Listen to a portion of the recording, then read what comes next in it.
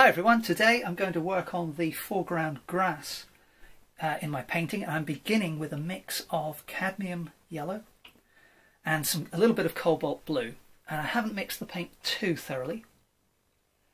And I'm going to begin by using this light shade of green to place it close to the dark areas of these two cows on the right. Let's just change the colour a little bit. Let's add a little bit more blue. So when you're describing grass, if you're just starting out painting, it can be very tempting to just block in the entire area with green. But if you look at a field of grass, as with most things in life actually, there is a variation in colour and tone. And an easy way to deal with that when you're painting is to not use the same colour for too long. So I've got one shade of green here, and you can, I don't know how well it's coming out on camera, but I've used a different shade of green. It's only subtly different, but in person there's a very clear difference between the green here and the green I'm applying now. And then I'll use that same second shade of green next to the chest of the animal, and I'll add just a little bit more of the blue, just a touch more, and I'm going to use that to just better describe the space between the two forelegs of this cow on the left. Well, in the middle, I guess. To the left of this one is what I meant. And then that same colour I will use. See, I've already put the shadow area in here, so what I'll do now is just break up the line of that shadow area here and there with some little marks to indicate the grass. And we could do the same for this cow. Just a few to begin with. Okay, still with the same colour, I'm going to use that colour here on my cow lying down in the sun.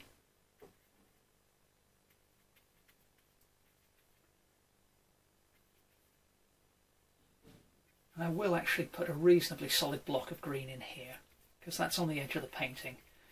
I don't really want the eye to be too drawn towards that region.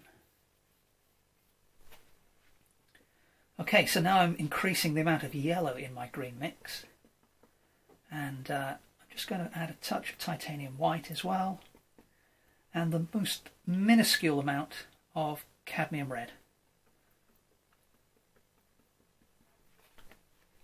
So going back to the colour of grass, it's very, if you ask people what colour is grass, almost everybody will say green.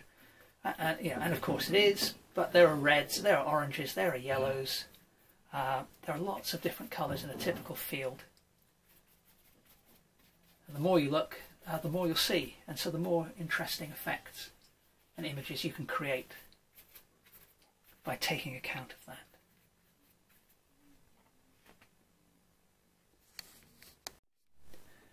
Now I've added some more titanium white to my brush, and you can see I haven't mixed the paint very well.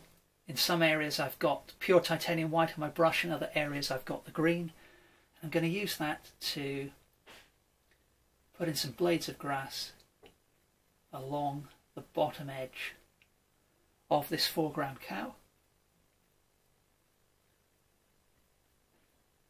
And then we'll just kind of scumble that across this foreground area here and there to pick out some regions where the sun is really catching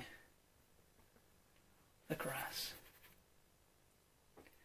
And we'll use some of that for the blades of grass here as well. So we get a variation in the colour that we use to pick out different areas of the pasture.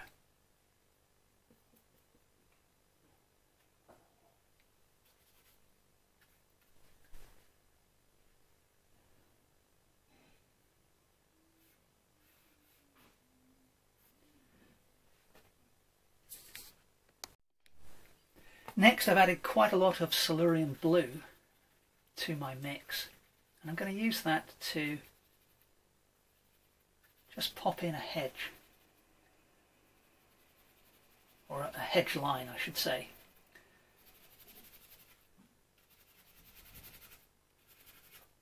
Across this middle ground.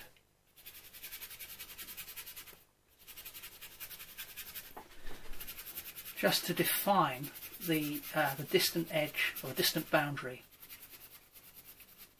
of the field that these cows are occupying.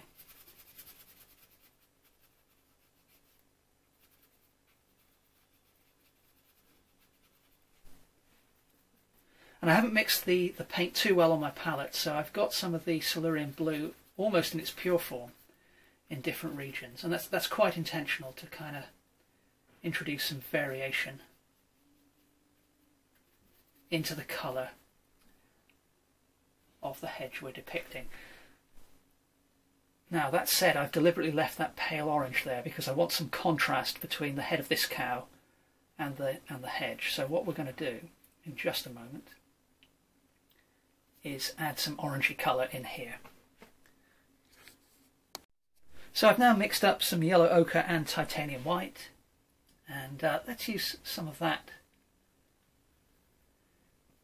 in the still wet layer of paint that I've just put down. See what kind of effect we get.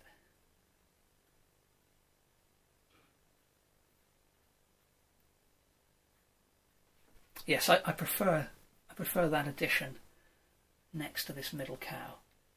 I like the contrast between this colour and the blue I've got on the face of the cow. So we'll keep going with that for the moment. And you can see that the application of wet paint, or the application of paint onto paint which is already wet, gives these nice mixing effects. The thing is to not overwork the paint too much. You don't want to end up with sort of a muddied region. You want these brush strokes to show.